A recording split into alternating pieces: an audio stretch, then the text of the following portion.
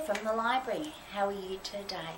Now, one of the requests that we've had, which I'm so excited to see people are really loving these videos, is for colours. And so today I'm going to teach you colour, and that's the sign for colour. So we've got red, blue, green. Now remember our prawn finger, same shape, pink.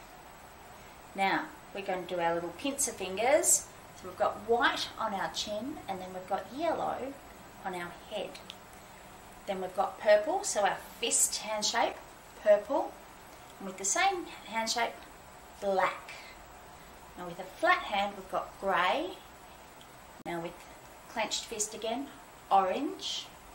And to finish it off, we have a rainbow. Bye!